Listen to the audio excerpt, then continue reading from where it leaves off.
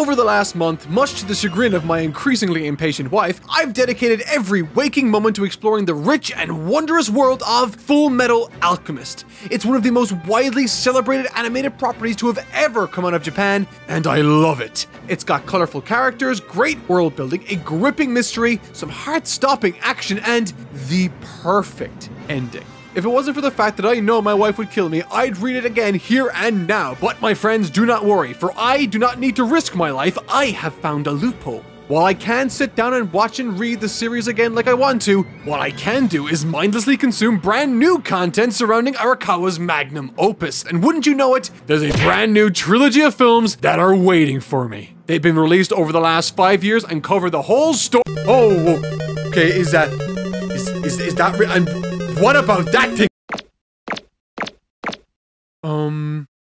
So it would appear to be the case that this film trilogy for Fullmetal Alchemist is live action. How bad could it be, right? Well, in the past, I've been pretty harsh on live action adaptations and beloved animated properties, but look, the last thing I want to do is spend time with my say goodbye to Fullmetal Alchemist. Yeah, that's what I meant. So let's give this a fair shot, and who knows, it might be an incredible adaptation, or one of the worst things my eyeballs and mind have ever endured on this hellscape. Oh my god, was that foreshadowing? Couldn't be. Regardless, I mean, it's not impossible to improve upon an idea when switching mediums. It just needs to be done right. So let's see if this first film adapts the material in an appropriate way. Entitled Fullmetal Alchemist, this first film was released on the 1st of December 2017 and currently sits with a rather lopsided Rotten Tomatoes score, with an awful, rough and rotten looking 28% from critics and a significantly more impressive and fresh 71% from general audiences. And you know what? Sometimes the critics are wrong. Sometimes it's a great movie that gets a bad rap, so I'm willing to suspend my expectations, go in with an open mind, and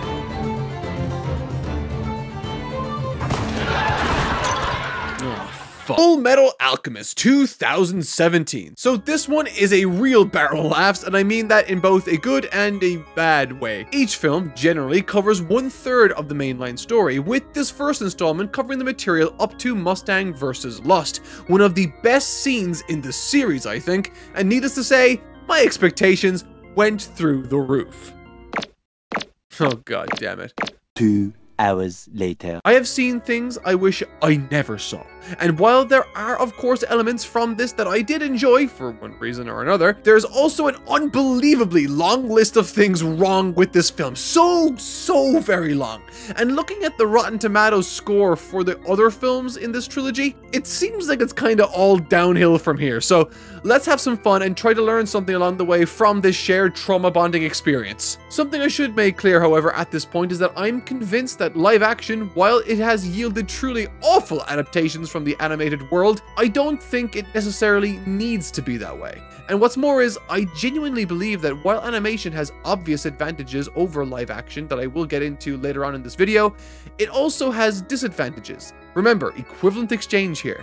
If there are positives, there are likely negatives associated with it too, and as I said, I will absolutely be getting into those in areas where this film shines. Seldom as those moments might be, but enough preamble, let's start the film.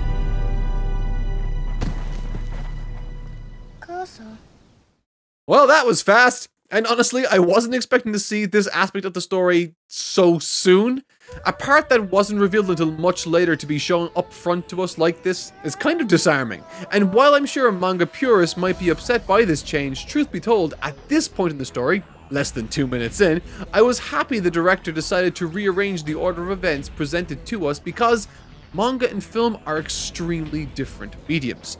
In the manga, the very first page demonstrates the key event that defines the entire journey Ed and Al go on together across these 27 volumes of manga. It's shocking, it's graphic, it grabs your attention, which is important when the rest of the story isn't written and you need to entice people to buy more chapters later on. However, with a film, once the ticket is paid for or the film is streamed or whatever, they pretty much have you. Unless the film turns out to be incredibly boring and weird and oh my god, I'm getting ahead of myself, but at first glance, despite the changes made, it's abundantly clear that a ton of work has gone into the cinematography, costume design, makeup, and set design in order to bring this story to life. And I must say, despite the poorly done blonde hair on the two Japanese children being a little awkward, I think their approach to conveying what happened during the human transmutation scene and the opening credits was very impressive for a production that clearly wasn't as well funded compared to other mainstream blockbusters. Despite this, however, the film sort of begins to trip over its own lofty ambition as the runtime trickles on by, approaching its own absolutely baffling conclusions, but we gotta save that for later.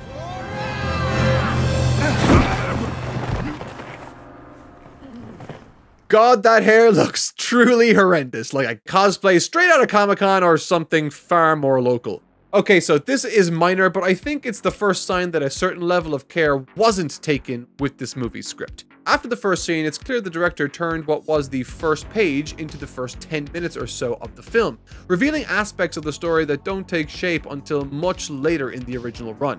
And the issue here is that the film never bonded us to the characters, and while this thing that happened to them is awful, it's not nearly as effective at tugging on our heartstrings than it otherwise could have been. The manga, despite opening with that first page, the rest of the first chapter, and indeed the second one, demonstrates Edward and Al in all of their glory and slowly feeds us information about their past, never outright stating much, but instead insinuating it through subtext. And by the time we eventually see the fabled event that took everything away from them, it breaks us and bonds us to them all the more, because we know them. In this scene, a couple of kids go surfing through a magic whirlpool. I don't know, we don't know these kids either.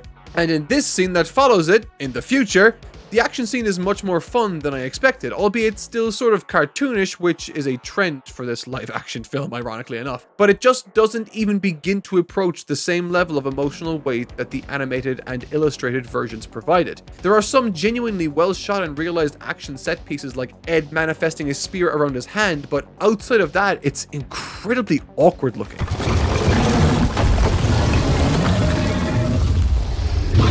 This is where the cracks really start to show visually, and trust me, there's a ton more that are far worse than this. We're still only at the intro of the film, and yet this is another aspect that I think highlights the shortcomings of live action yet again, unfortunately. And honestly, it didn't need to be this way. Last month, myself and my team worked on a comprehensive multi-hour review for HBO's series The Last of Us. This was a series tasked with adapting the story from one of the most beloved and popular video games of all time, and while there were sci-fi elements to it, the live-action adaptation leaned into what makes live action effective instead of remaining a one-to-one with the game's source material. And that, I think, is the key and the sign of a great director and writer when it comes to adapting animated material. Keep the spirit the same, but change the packaging and presentation to better suit the medium you're working with. However, with Fullmetal Alchemist 2017, instead of leaning into the dark and more realistic nature of the series, it instead decided to focus on what made the series appealing in manga and anime form, resulting in some of the most cringe-inducing scenes that have made me want to crawl into my own anus.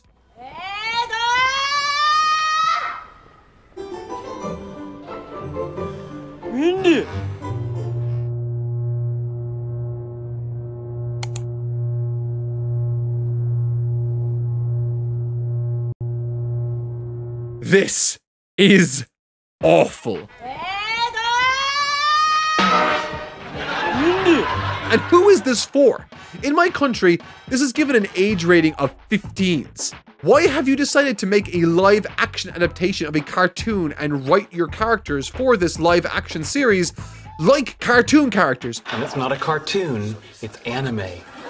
What's the point in making it live action? It is the single most cringe-worthy approach you could take. I mean, my God. You might have noticed that I've not yet spoken about Al, by the way. Well, that's because he looks like a video game character, and hilariously, isn't in this film very much compared to the manga, simply because, I assume, it was too expensive, resulting in a severe lack of emotional chemistry between the lead actor playing Ed and the CGI Al character. And so, to remedy this lack of emotional chemistry back and forth between Edward and Al, and to have someone for Edward to talk to more regularly, we get more Winry. So far in this film, all we've seen is the transmutation scene. We fought off Father Cornello, minus all the parts of the story that made it emotionally meaningful to the characters, and now we get our first meeting between Edward, that looks like he's wearing a truly awful wig, and Mustang, who actually looks kind of great. And as a fan of Ron myself, I regret to inform you all that my bad writing senses were a tingling when watching this scene.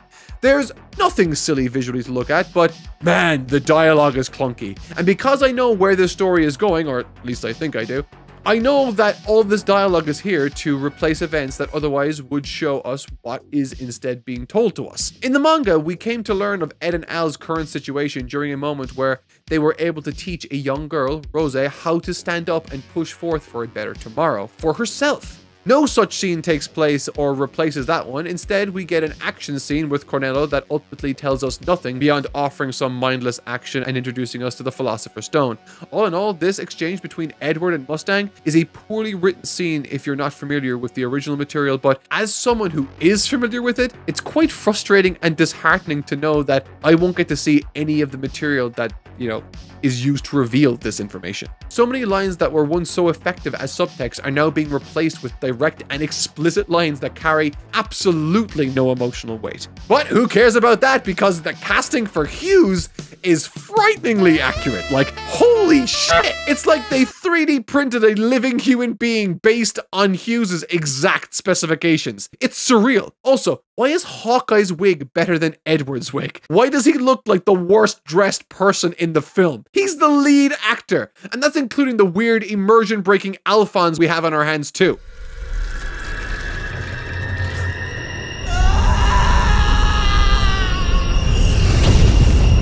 So much of this film either feels frantically fast because it's cramming so many different plot lines together, or extremely boring because they are talking exposition at us, or is unintentionally hilarious because it's a live action film that doesn't want to be anything other than a cartoon at times. And really, I think a big part of this film's issue is that while it's clear an unreasonable amount of work and passion had gone into it, I think it was that reverence for the source material and desire to, quote, capture the magic that paved the way for so many of these seemingly perplexing decisions to be made in the first place. And on top of that, because this is only adapting the material up to Lust versus Mustang, they needed to figure out a way to write a story with some sort of emotional resolution, which, spoiler alert, doesn't happen.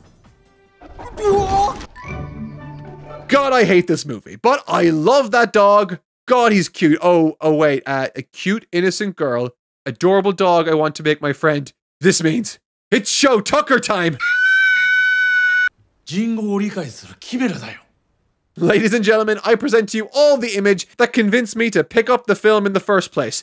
And let me tell you, I did not regret it. This is one of the funniest images I've seen in a long time. It's like a meme template built into the movie unintentionally. It's perfect. But this scene and section is where the wheels really start to come off the wagon and things get exceptionally silly. So typically when you adapt a work like this, which spans 27 volumes of manga, it's advisable to try to cut as much content as you can while maintaining the spirit of the property at hand. What this show does from this point is combine a ton of scenes together, do none of them correctly, along with, and this really surprised me, elements from the 2003 anime too. Just for fun, I guess. Like, the Show Tucker scene, as you can see, didn't exactly strike the same fear into my soul as the original did, but in addition to that, they make Show Tucker one of the main villains of this story, all the while combining his section with the Dr. Marco introduction scene, only in this one, Lust kills him. They also combine it with some elements from our first encounter with Barry the Chopper, and of course, Lab number 5 towards the end. One of my favorite sections. Does this approach work? Absolutely not. You must be joking, but check this out.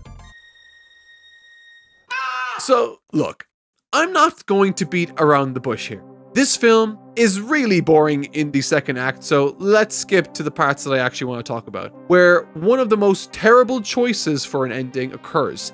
I can get past the constant rearranging of scenes. I can deal with the emotion not really being there. I can even get on board with these sleep paralysis demons that looked like they were made with all the same care as the 1998 Godzilla movie. What I cannot accept is a truly horrific misunderstanding and misrepresentation and mutilation of what was one of my favorite characters in the entire series and my favorite scene in the entire story. They do Mustang so dirty in this film.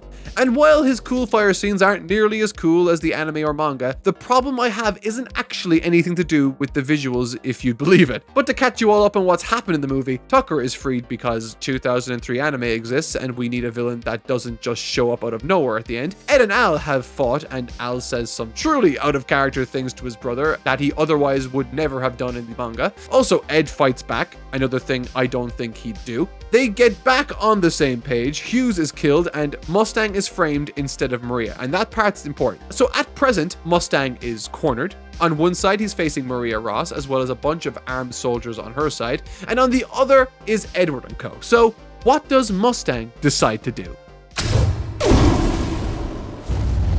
This is so dumb. This is literally every soldier involved's cue to fill this guy with lead. He's given them every reason to. So why aren't they shooting? Well, I'll tell you, because the plot doesn't call for it, and instead gives him enough time to reveal to everyone that Envy is disguised as Maria Ross, which only brings to the forefront how the homunculi are extremely underutilized and unexplored by this point. We've only seen one scene with them alone together or talking, and it only served the purpose of highlighting Envy's power in the first place for this very scene. Furthermore, for the homunculi to make a mistake like this one Envy makes, it really devalues the sort of conspiracies they were capable of in the original story. I can appreciate how tough it is to create one film based on 1/3 of a story, specifically because unlike most other long manga, this doesn't have arcs, it's one long continuous story, but man, at least try to keep it somewhat consistent.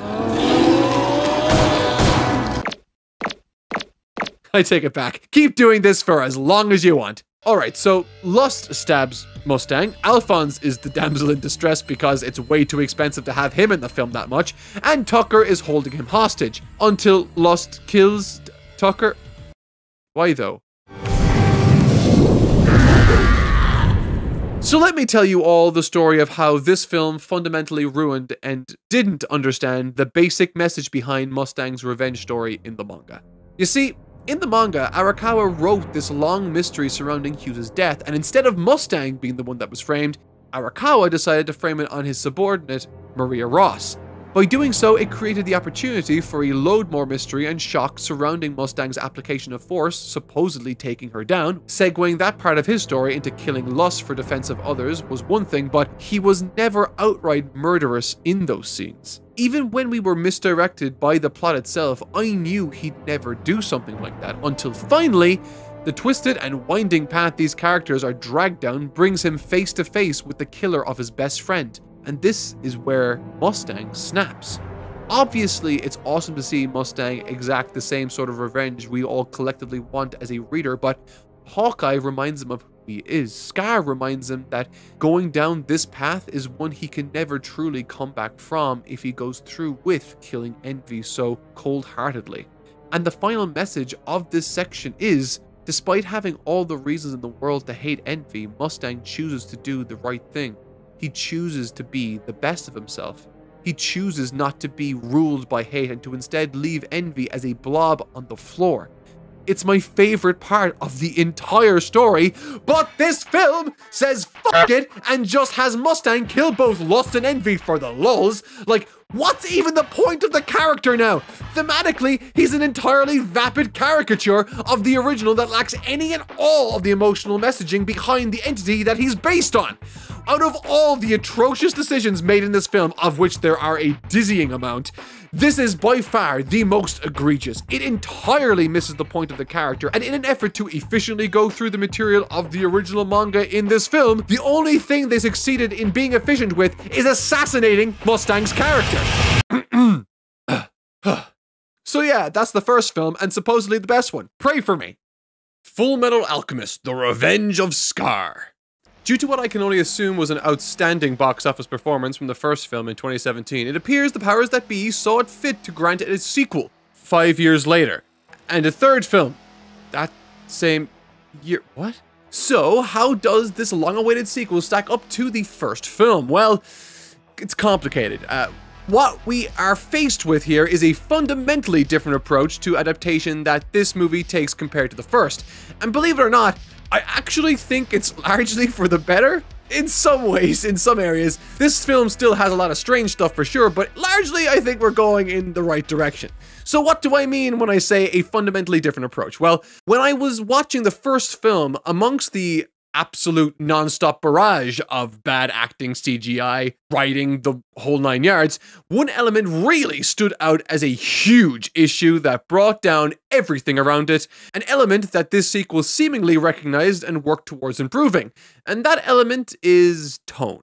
Throughout the entirety of the first film, I just could not get over how dire and depressing everything was. Fullmetal Alchemist is certainly a work of fiction that never shied away from tackling darker motifs or sifting around the minutiae of a character's horrific inner monologue. But what is extremely important to remember is that it was not a depressing work. Arakawa worked very hard to maintain a very specific tone, one that focused on the optimism, persistence, and oftentimes outright joy of the Elric brothers as they trudged through the harsh set of circumstances set around them. That balance is deeply important. We don't weep seeing Ed react to Nina becoming a chimera just because it's sad, though it certainly is. We weep in large part because we are seeing this genuinely joyful and persistent character completely stopped in his tracks, brought to his knees and crushed. It is contrast that makes a tragedy worthwhile, not just sadness. And that is just something that the first film didn't seem to understand, amongst other baffling things. And while movie 2 still has issues, good lord, does it still have its issues? I mean, if this movie was a person, they'd be committed. But however, despite that, it's clear that this sequel, at the very least, remembered that there are more than 2 emotions characters can portray, and the difference is immediately apparent. It isn't but seconds into the movie that we are greeted with a very different tone. After a very brief intro of Scar, who, I'm sorry, wait, is that Ryan Higa? I mean, obviously it's not, clearly it's not, but in the right light and the right angle, with the hair, Scar looks like Ryan Higa during his stint as a K-pop star. Don't believe me? Look at these pictures. It looks like the same person. After that intro, we fast forward to Elle and Al hopping onto a train to Central City and are introduced to the newcomer Ling by way of... No, I'm going to be honest. Seeing an actual real-life human person splayed out on the floor like that, it got a giggle out of me. And check it out. I'm laughing at this movie for something funny they did on purpose. Literally the first time that's happened. Ed and Al's entire interaction with Ling and co are wonderfully breezy compared to the depressing slog of the previous film scenes, and I also have to say, the casting for this entire group is on point. Even as early as the first movie, the casting and costume design has consistently been a solid part of these films, and I was glad to see that still holding true. It's even improved a bit now, as Ed's hair no longer looks like the least convincing wig ever created. Unfortunately, there is very evidently a difference between on-set visual design and what happens in post. And whatever happened in post for this movie, well, I'll get to that in just a little second.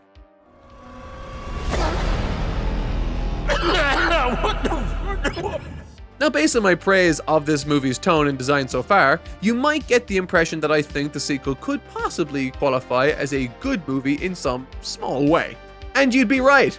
I am of course joking, that is wrong. If you believe me, then you need to take a long, hard look at yourself in the mirror and then like and subscribe and watch this video. Okay, you get the point. Even though this film lands on a more faithful tone than its predecessor, that does not magically fix a complete lack of character writing, coherent visual direction, or the abundance of sheer plot insanity that takes place here. Even 2 movies deep now, the writing for these still struggles to deliver any sort of compelling character beats for a very wide array of different personalities. And the hilarious thing is, you might be thinking, damn, live action sure does ruin anime. And the thing is, 99% of problems with this film have nothing to do with the format, ironically enough. Turning this live action film into an animated production wouldn't change very much at all. I mean, I've spent over 4 hours with movie Al at this point, and I feel more familiar with the cashier lady at my grocery store, shout out Mary, and time again, this movie tends to sprint through important character development because it simply doesn't have time to establish what are the fundamentals of storytelling, making for a bad story, shockingly enough. It has nothing to do with the medium. Like, take this for example. After some wacky action on the train with Ed and Ling, Lanfan blows up the train. Weren't they just trying to get information about immortality and the Philosopher's Stone from Ed? It seems like such a weird and extreme thing to do that just doesn't track at all with the internal logic of the scene. But I guess when you have just a couple of minutes to introduce these characters, establish their goals, stage a train heist, and then derail the train literally, I guess consistent character writing just kind of naturally goes off the rails. I'm very sorry for that. So after over 2 hours of non-existing on screen previously, we are finally introduced to President Bradley.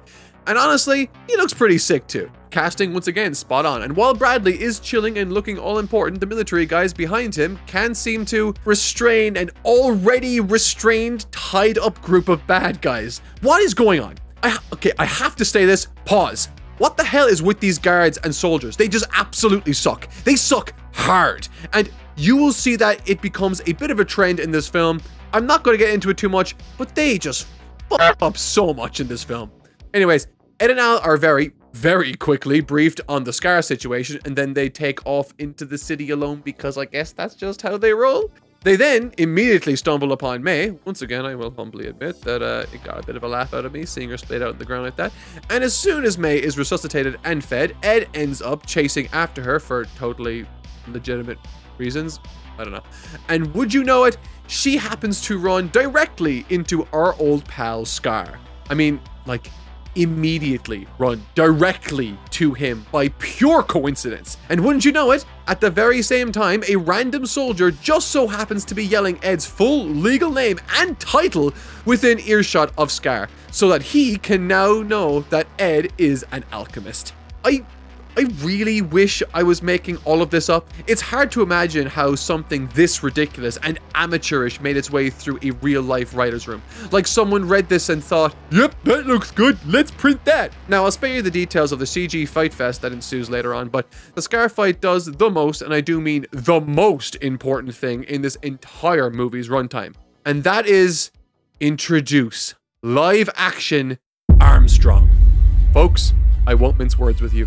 Not only is Armstrong the funniest fucking thing I have seen all week, but I'm going to go so far as to say that his character design is the perfect microcosm of this film's entire approach. If you want to understand this movie, just look at his weird head. Like, on the one hand, I don't think anyone can knock the way this person looks as being inaccurate to the character he's based on. That certainly is Armstrong. I mean, it quite literally cannot be anyone or anything else.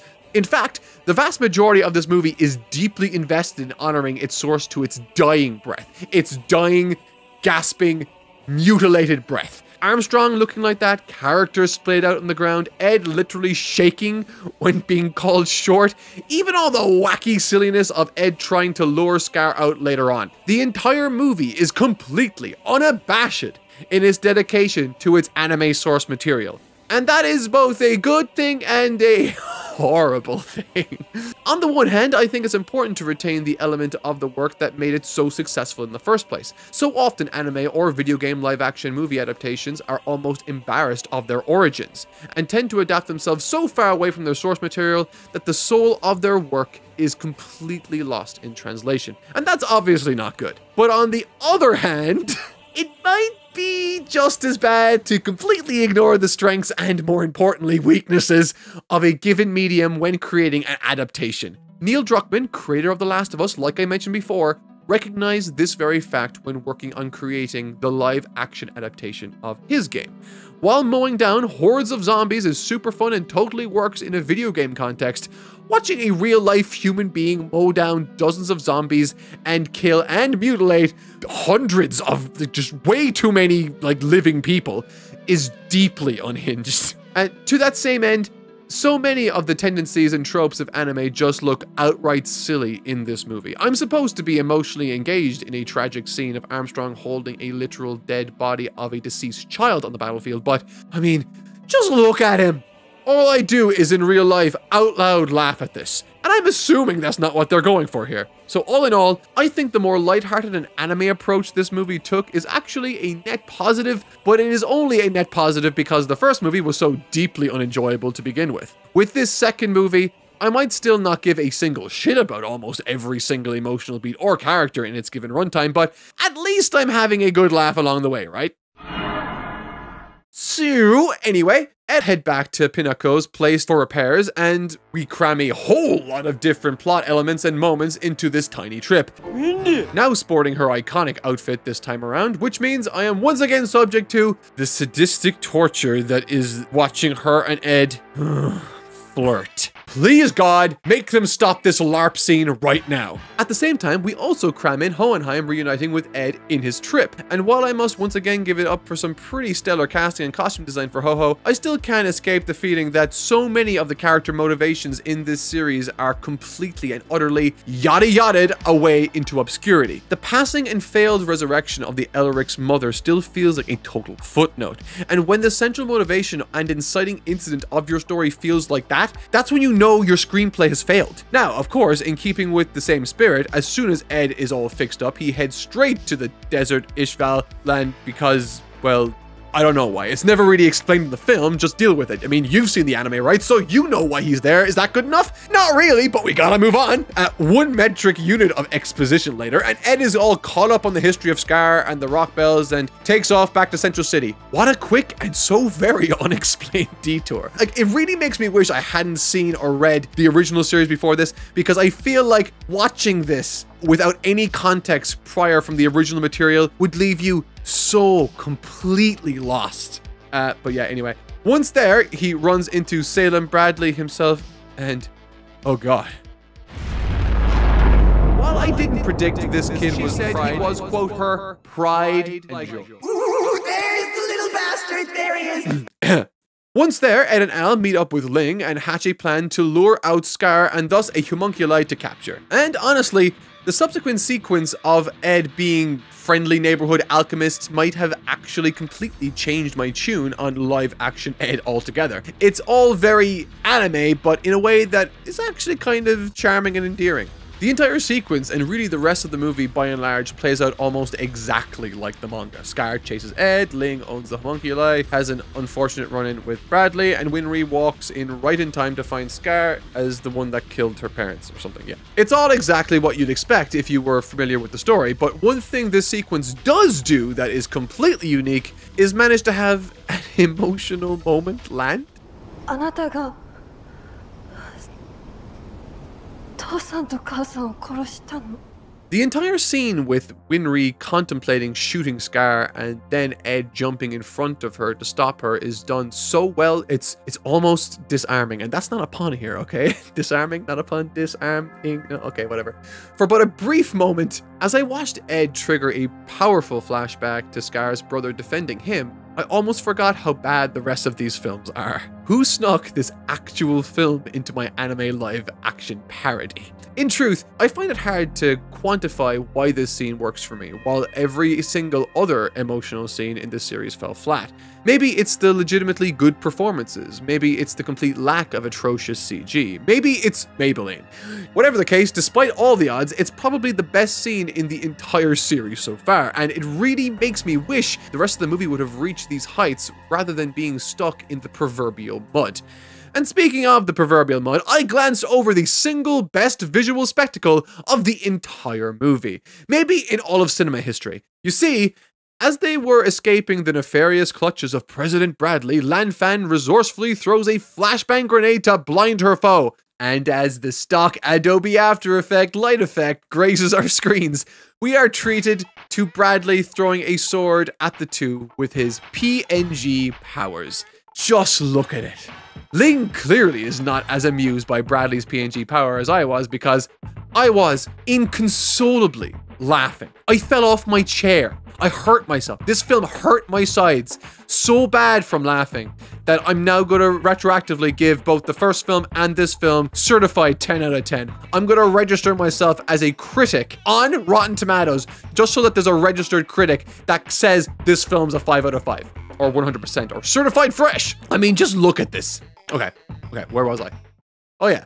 Gluttony is on screen, and with the power of some grenade no jutsu, Ed and Co managed to tie up Gluttony just like the manga. And just as I mentioned before, while this is accurate to its source material, it is just really hard to get past how goofy this looks in real life. But honestly, at this point, I've embraced it. You go, Ling, toss the blobby body sphere into the boot of your car. At the same time, Scar is completely neutralized by Hawkeye with her impressive feat of shooting him with a pistol. That's all it took. What about the entire line of soldiers earlier with the guns aimed at Scar? What happened to them? Why didn't they shoot him? They could have. He's just a guy. That clearly would have done the trick. At this point, we hit a large 30-minute stretch of content that is, frankly, hard to even talk about. I mean, in part because it's all covering the elements of the manga with note-to-note accuracy, but also in part because it's just all sort of the same fare. If I describe one of the scenes to you, I will have described them all to you. From Lanfan's recovery to teasing father to the entirety of the Ishval Civil War flashback, of which received surprisingly sufficient runtime, it all just sort of begins to blend together. I am very well known amongst my co-workers as someone that takes extensive notes with consuming media for this channel, and I only managed to take one single note for this entire 30-minute segment, and those notes were, and I quote, blah blah blah blah blah boring. Now I'm paraphrasing, of course, but you get the picture. The entire thing is one amalgamous glop of largely poor filmmaking. The writing is lackluster. The acting is unremarkable. The character beats, they're not there. Character interactions hand-waved. The CG is atrocious, but hilarious.